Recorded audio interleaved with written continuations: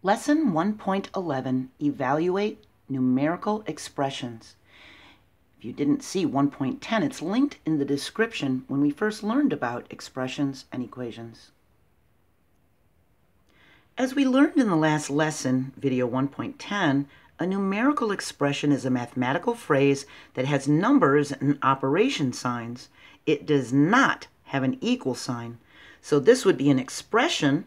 This would be an equation. It has an equal sign. This one doesn't. To evaluate means to find the value of. We can evaluate a numerical expression that has more than one operation by following the rules of operations. These rules are called the order of operations. The first thing we do is anything that's within parentheses.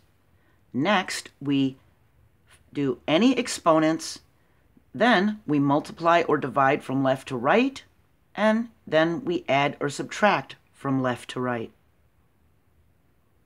So for many years, people have used PEMDAS to remember the order of operations.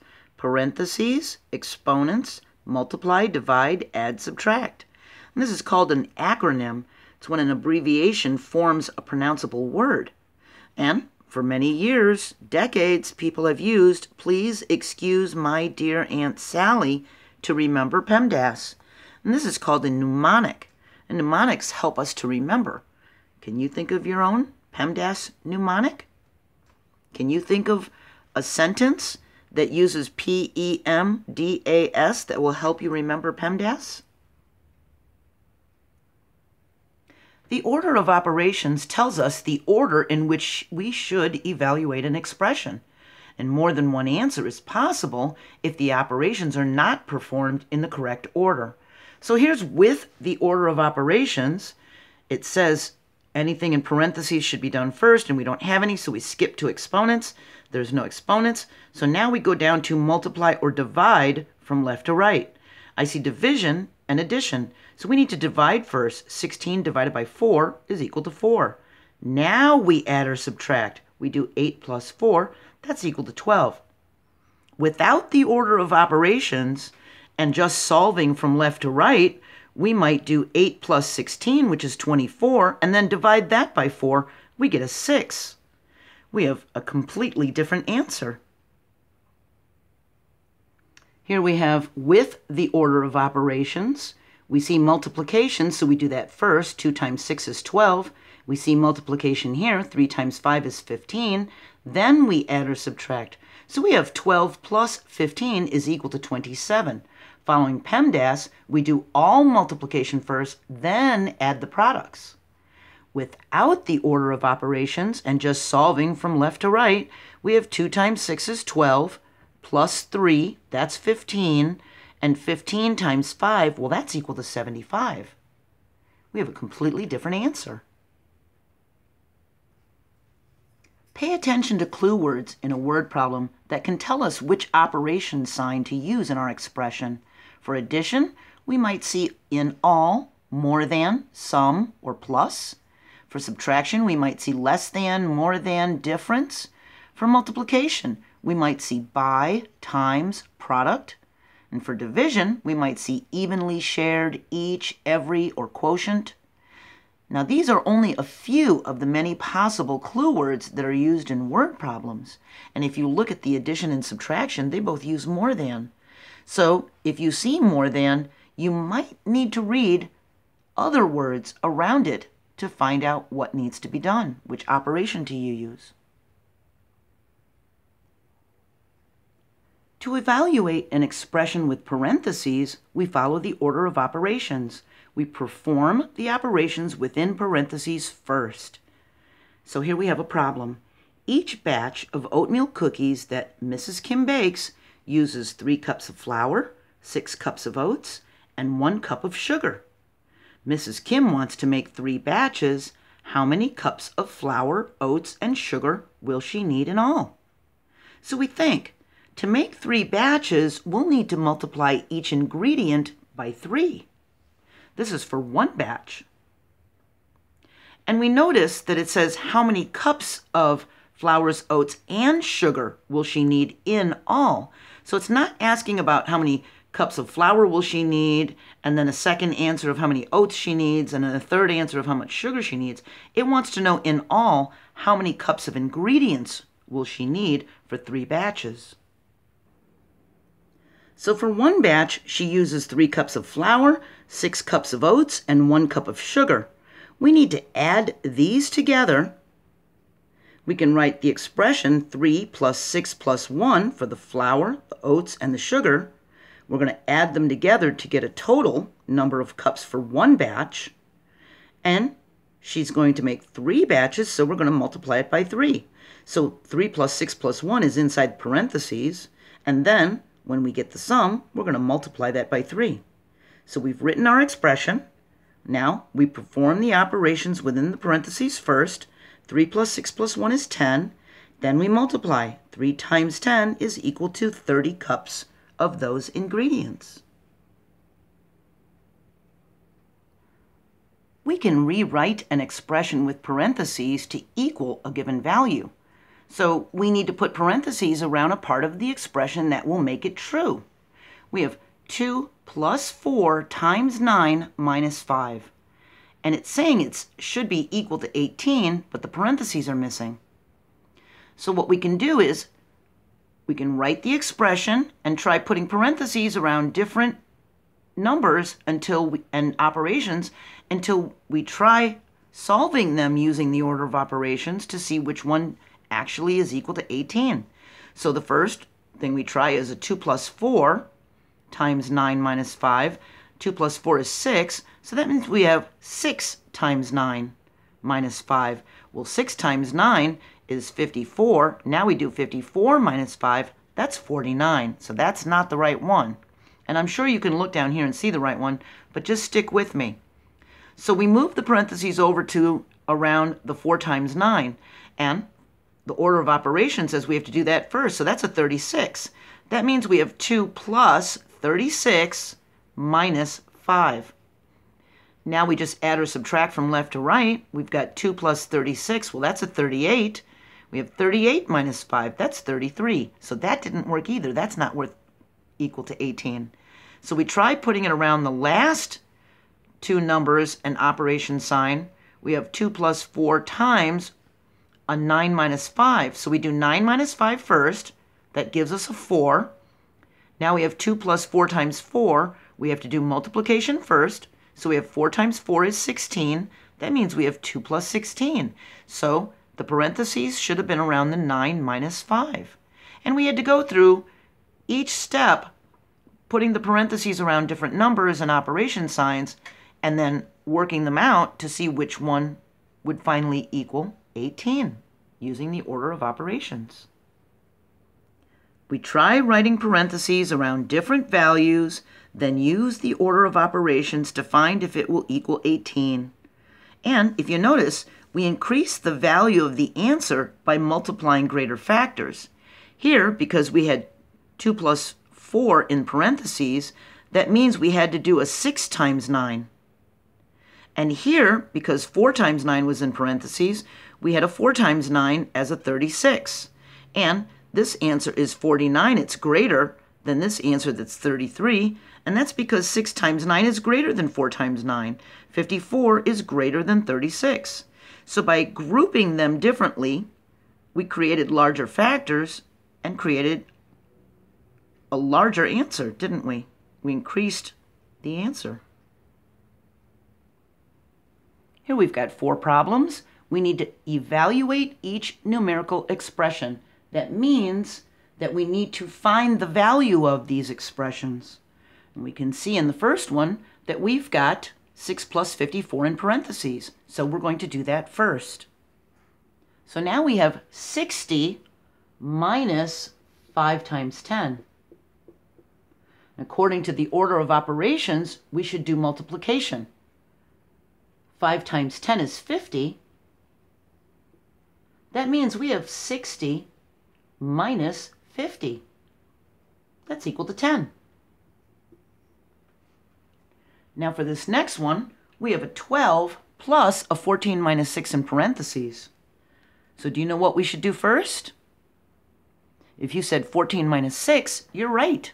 That's 8. That means we have 12 plus 8. And 12 plus 8 is equal to 20. Now we have 2 times 37 minus 7. And of course, we should do in the parentheses first, and 37 minus 7 is equal to 30. That means we have 2 times 30. And 2 times 30 is equal to 60. Now we have 9 times 7 minus 10. I see parentheses, so we need to do the operations within the parentheses first, and 9 times 7 is 63. That means we have 63 minus 10, and 63 minus 10 is 53. So remember the order to do within the parentheses first, no matter what the operation is.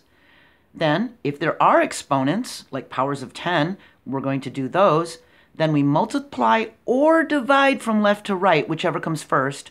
Then we add or subtract from left to right, whichever comes first. Now here we have an expression that we can solve in 2 ways. We can solve it with the order of operations, or we could solve it using the distributive property. We learned about that back in video 1.3, and that's linked in the description too. The distributive property is like a mother bird feeding each baby within a parentheses nest. So we would distribute this 3 to the 2 and then to the 4. But let's look over here first using the order of operations. We see parentheses, so we do the operations within parentheses first. We have a 6. 2 plus 4 is equal to 6.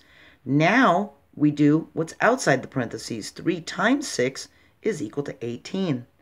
So we can solve this using the distributive property.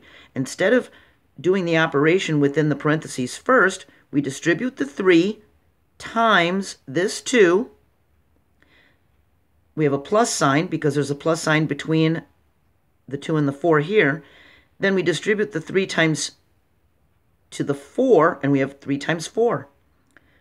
We do our multiplication, 3 times 2, which equals 6. We do our multiplication, 3 times 4, which equals 12. Then we add 6 plus 12, which equals 18. So using the order of operations or the distributive property got us the same answer. We can solve the expression either way. We need to circle the first step in each expression, then evaluate. Be sure to follow the order of operations. So we need to circle the first step in this expression. Do you know what we should do first? If you said 5 times 6, you're right. We're going to do this first. And 5 times 6 is 30. That means we have 3 plus 30 minus 8. Well, 3 plus 30 is 33. And if we subtract 8, that's going to equal 25. Let's try this one here. We have 20 minus 3 times 6. We need to circle the first step. And following the order of operations, we need to multiply first, so we're going to do 3 times 6 first. That's equal to 18. That means we have 20 minus 18. That's equal to 2. For this one, we've got 5 plus 2 minus 4. For the order of operations, it says the last step is to add or subtract from left to right, whichever comes first. This one's got addition first, so we would just do 5 plus 2 as the first step. 5 plus 2 is 7. We have 7 minus 4. That's equal to 3. Now we've got 6 minus 4 plus 8 divided by 4. Do you know what we should do first? If you said division, you're right. And 8 divided by 4 is 2. That means we have 6 minus 4, which is a 2, plus 2. That's an easy one, isn't it? That's equal to 4. Pardon my bad handwriting. Now we have 5 plus 5 times 5 plus 5. Do you know what we should do first? If you said 5 times 5, you're right, because that's multiplication. We would do that before addition. And 5 times 5 is 25. Now we have 5 plus 25 plus 5. We can add in any order. We can say 5 plus 25 is 30, plus 5 more is 35. We could even add the 5 and 5 together to make a 10 and say 10 more than 25 is 35. That's equal to 35.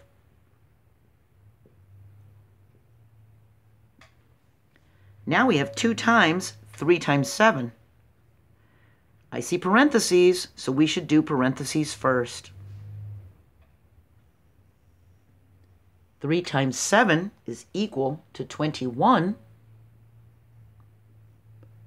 And 2 times 21 is equal to, do you know? 42. Sorry for the bad handwriting again. So even though we had a multiplication symbol here and here, this was in parentheses, so we did it first. Which ending makes the statement true? We need to circle whichever ending makes the statement true, this one or this one. So the statement is, the difference between an equation and a numerical expression is that an equation has an equal sign and a numerical expression does not? Or is it the difference between an equation and a numerical expression is that a numerical expression has more operation signs than an equation? Do you know which one is correct?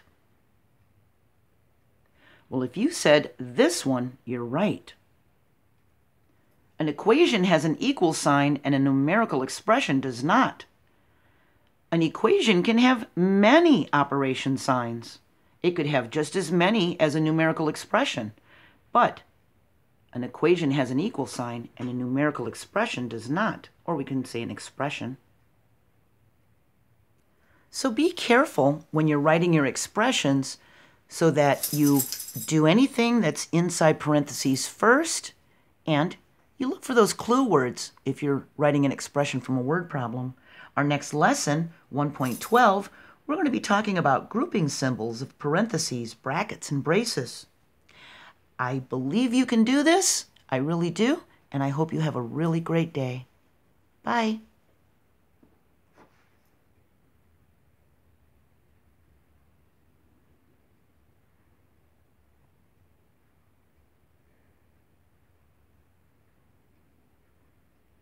Are you a good girl? Are you a good girl? Yes.